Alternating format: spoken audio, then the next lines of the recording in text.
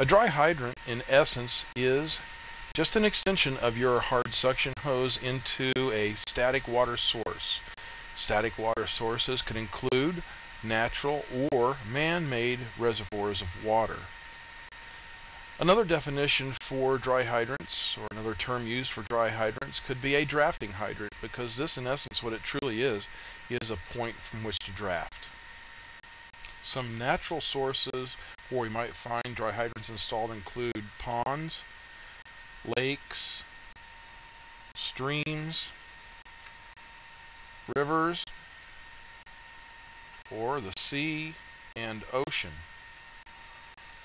These are all natural bodies of water where we find them, and man-made sources include some retention ponds, underground cisterns, and also above-ground tanks.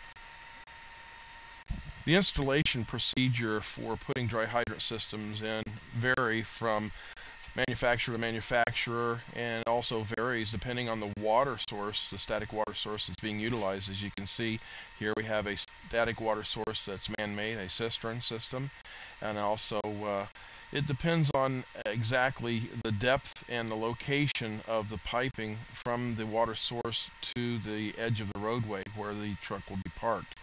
Here we'll see a little short video clip of how an actual dry hydrant is installed. Once the location for the dry hydrant is determined, a backhoe is utilized to dig the trench necessary for installation.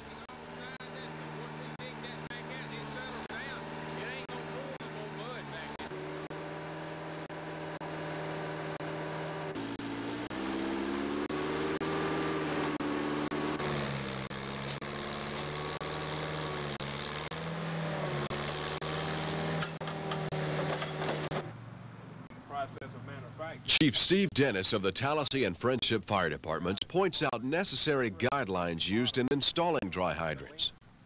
The Schlumberger dry hydrant is designed using a bronze threaded intake and stainless steel hardware. A removable second strainer is available in either a flat or conical design.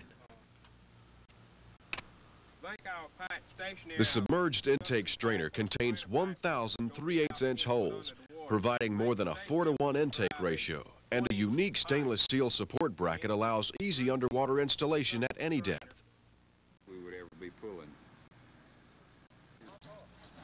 The vertical riser is cut off approximately 24 inches above the ground, and the dry hydrant head is cemented to the vertical riser.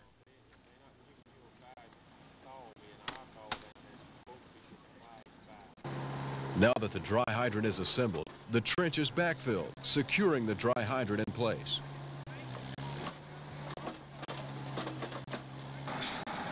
A flow test should now be performed to ensure proper installation of the dry hydrant.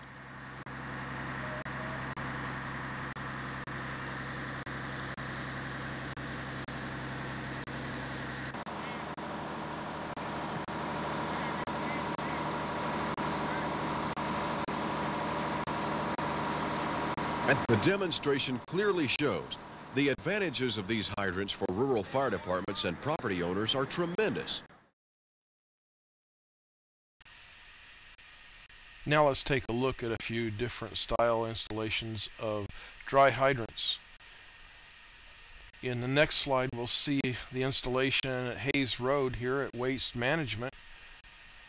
And this one is located across the street from Station 20 at Seneca Air Conditioning. It's drafting out of an old swimming pool. And finally, we have the one located on a cistern system behind Discount Auto Parts on County Line Road. As you can see, dry hydrants have different shapes, sizes, but they all accomplish the same feat of drafting from a static water source.